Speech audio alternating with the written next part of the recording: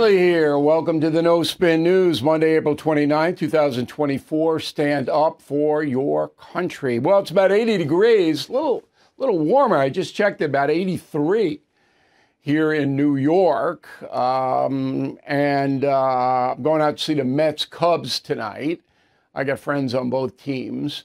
And then I was at the Islanders on Saturday. And the reason I'm telling you this is because if I didn't have sports, I think I'd go mad, M-A-D, over this politics and world chaos and lack of leadership and dishonesty and media collapse.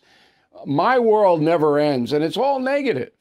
But I go into the sports realm and, get a little bit of relief.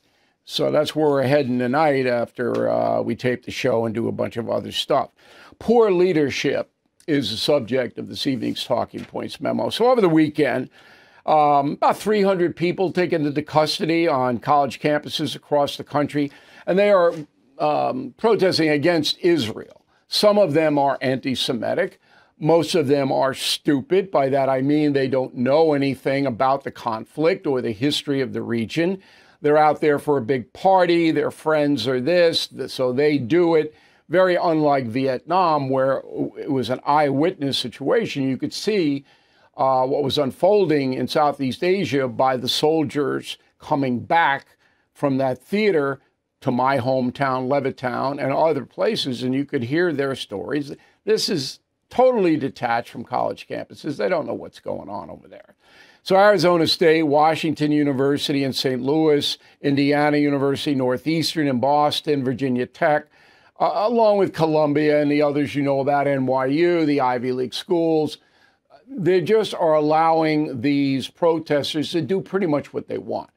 Critical mass has been reached, though, okay? And now they're going to have to take action. But my question is a very simple one because I am a simple man. Where is President Biden on all of this? Where? He has made one verbal statement in Virginia, April 22nd. Roll it. Mr. President, what's your message to the protesters? Do you condemn the anti-Semitic protests on college campuses? I condemn the anti-Semitic protests. That's why I've set up a program to deal with that. I also condemn those who don't understand what's going on with the Palestinians and how they're being. Should the Columbia University president resign? Right this way, Mr. President. I didn't know that. I'll have to find out more about it. Well, Biden didn't set up any program to deal with anti-Semitic protests. That's another thing he just throws out there. What's the program? Who's in charge of it? I never heard of it. Did you? Nobody's ever heard of it. And I condemn those who don't understand what's going on with the Palestinians. Hey, you don't understand what's going on with the Palestinians, Mr. President. You have no idea that Hamas runs Gaza. 100%. That strip of territory in the Middle East, get one of your aides to show you where it is run by terrorists. Just like Somalia. It's the same thing. That's what we understand. And the Palestinian people who live there either do what the terrorists tell them to do or they're killed. So, yeah, do I feel sorry for the Palestinian people who live there? I do. But if I was born into that, I would have left. I would have picked up and said, I'm not living here. I'm going somewhere else, anywhere else. But I'm not staying here because sooner or later, the terrorists are going to be confronted. And they brought it on themselves. Now, am I blaming the Palestinian people? I'm not blaming them, but I'm telling you this is predictable. If you're a Nazi in 1938 and you see what your government is doing, you think it's going to come out okay? So there's a responsibility every human being has to protect his or herself. And the Palestinian people have not done that. Now, surely they could rise up against Hamas, but Hamas is pretty popular there. It's not like the Palestinian people hate Hamas. So do you condemn me, Joe Biden? I just told you what's happening. You don't know what's happening. Oh, it's just so frustrating. Okay, so Biden has completely abdicated his responsibility in the United States to at least confront these protesters with the truth. And he doesn't want to do that. Why? Because progressive left controls him. The progressive left movement controls Biden. Not going to go against him. Never has, never will. That's why we have an open border, unfettered abortion, on and on and on and on. Okay, so the situation over there is now being what they call negotiated. Biden puts pressure on Netanyahu not to kill civilians.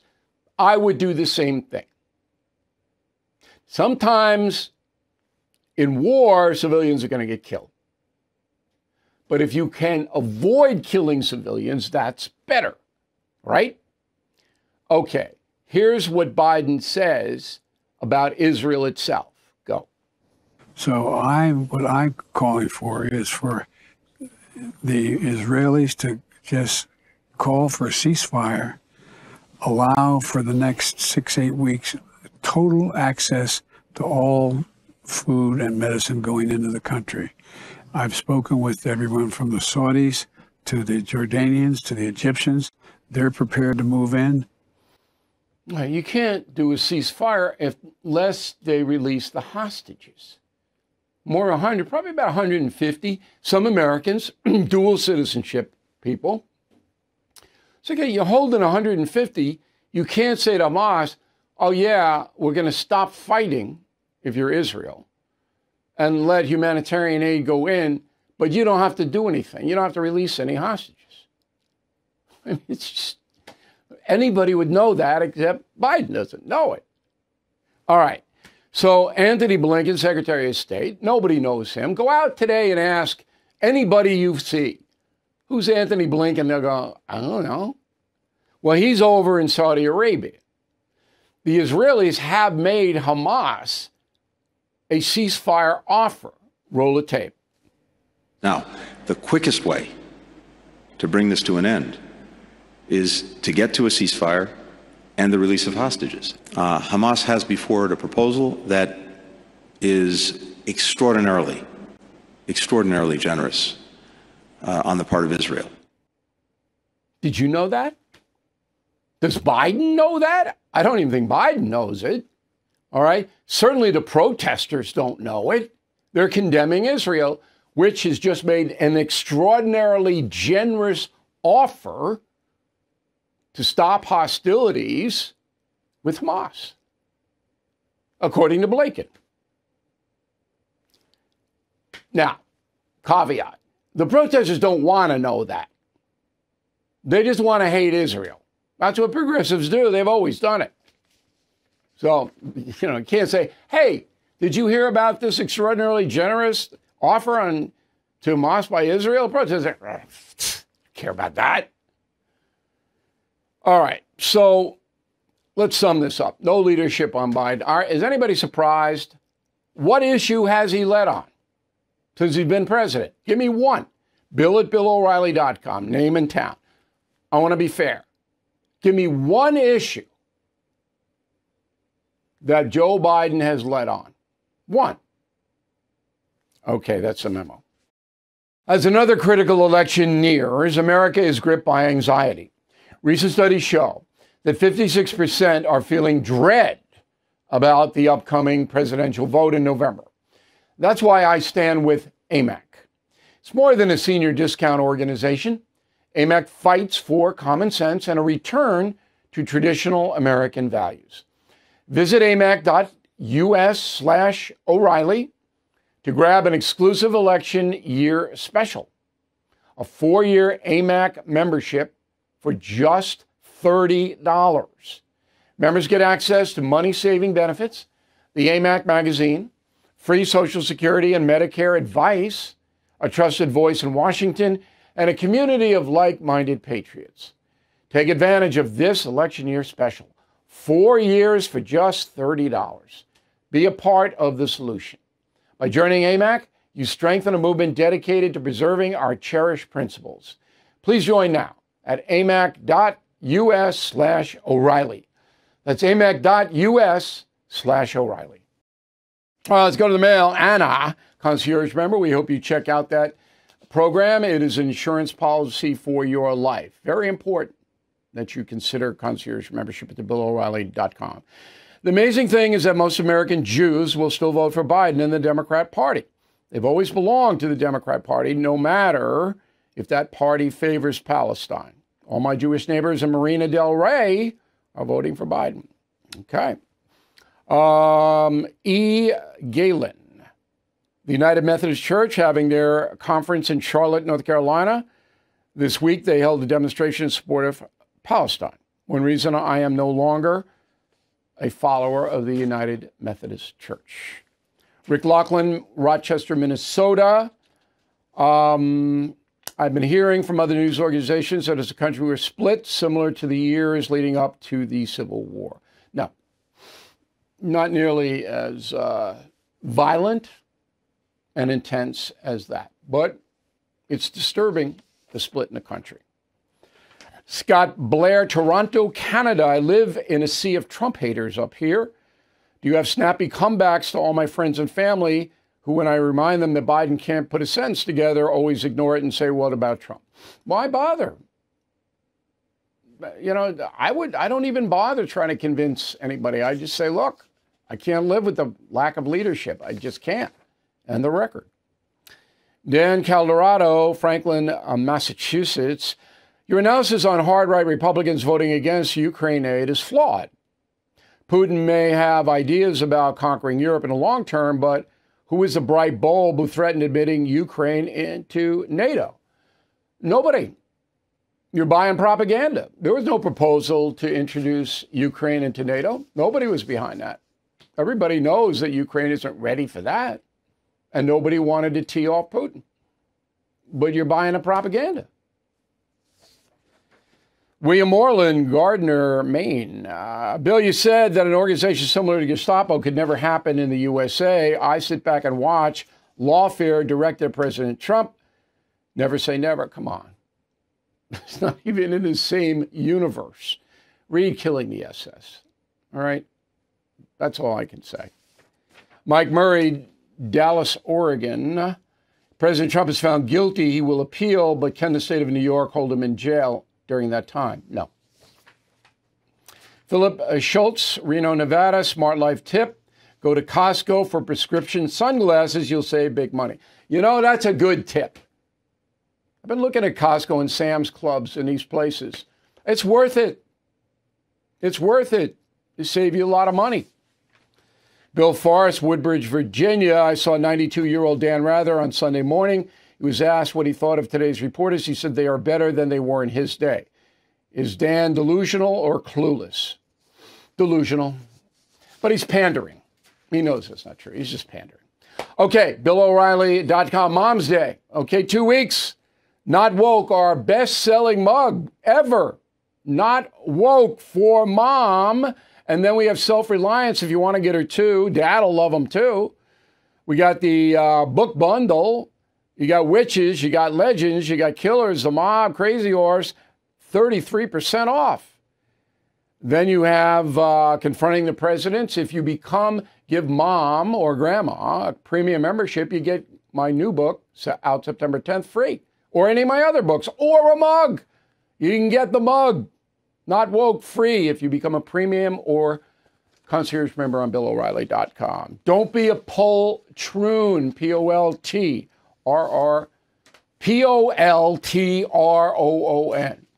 Back with a final thought about the Correspondents' dinner. Right now, there is a silent epidemic affecting 100 million Americans that nobody is talking about. It's called fatty liver. We throw everything at our liver. Cholesterol, alcohol, toxins, heavy metals, statins, cigarettes. That's why so many of us have a sluggish, fatty liver that makes us gain weight, lose energy, and gives us sleeping problems. Start protecting your liver today with Liver Health Formula. It's an all-natural supplement which contains botanicals that help recharge and protect your liver.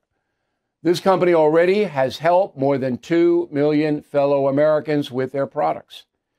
So please try Liver Health Formula and receive a free bottle of nano-powered omega-3 to keep your heart healthy. Try Liver Health Formula by going to getliverhelp.com/bill and claim your free bonus gift. That's getliverhelp.com/bill. The Tunnel to Towers Foundation supports America's greatest heroes, U.S. service members, and first responders who gave their lives, those catastrophically injured in the line of duty, and homeless vets. The Foundation's Gold Star Fallen First Responder and Homeless Vet programs honor the sacrifices made by men who fought and died for us, and women who risked their lives for our country as well. The Foundation's Never Forget program engages people in 9/11 remembrances across America with more than 80 runs, walks, and dozens of golf outings every year. The Tunnel to Towers 9/11 Institute educates kids from kindergarten through 12th grade about America's darkest day, while helping our nation keep its vow to never forget. So please support Tunnel to Towers. Donate $11 a month. Tunnel to Towers at T2T.org. More than 95 cents of every dollar you donate to Tunnel to Towers goes to its programs.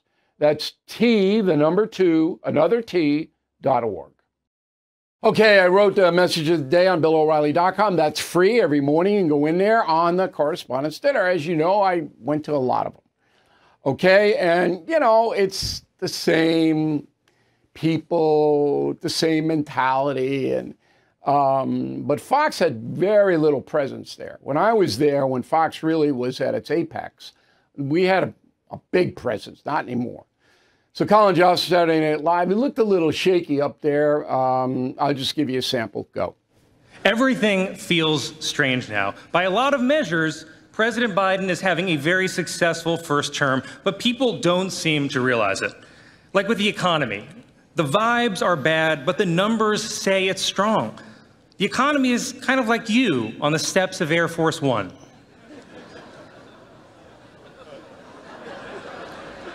It feels like it's stumbling, but there is somehow upward progress. Okay, so Jost is in a tough position. If you really want to see a master of work in that room, 2010 Jay Leno. Google that, and you'll see the difference. You got to use visuals. You got to do a whole bunch of stuff. But Jost, he was out of his comfort zone. I didn't think he did a bad job, but it was okay. Then I remembered, I hearkened back to when I invited Donald Trump to the dinner, 2015, okay? And when Trump walked in, there wasn't any negativity because he wasn't in politics then. He was thinking about it, but he was keeping it real quiet. I didn't know. So I just brought him in. He had gotten flayed in 2011 by Obama, and I thought he might want to go back, you know, and he did. And we had a few laughs. There was no incident. And then in the message of the day on BillO'Reilly.com, I tell you about, you know, my interactions with some very famous people, but it wasn't like it is now. So if you're on Fox, and Jost poked Fox, but, you know, come on. It's low-hanging fruit at this point, right? So easy to do in front of that audience because they're all the same. The mindset is the same there. You know, they don't particularly like Joe Biden. There's nobody in there going, oh, we got to have 4 more years of Biden. But they hate Republicans and Trump so much, okay, that they probably the only person they wouldn't vote for would be Netanyahu. So, but the hatred, oh. And, you know, That's bad. Bad for the country, bad for journalism. It's just infected and torn apart our communication system. And people make a lot of money on that. Tons of money, which is why the corporate media embraces the hatred. I mean, NBC News is directly responsible for MSNBC, the most hateful network in the history of this country. They don't care. What do they care? No. Can't justify it. There's no way. And you can say, but I don't see a lot of hate on Fox. There's a few, but it's not across the board. But maybe I'm wrong. I don't want to watch a lot of that stuff anymore. I could be wrong on it. Let me know what you think. Bill@BillO'Reilly.com, name and town. Thank you very much for watching and listening to the No Spin News. See you tomorrow. Thank you for watching the No Spin News. To watch the full episode anytime on BillO'Reilly.com, please sign up to become a premium or concierge member. Visit BillO'Reilly.com to sign up and start watching today.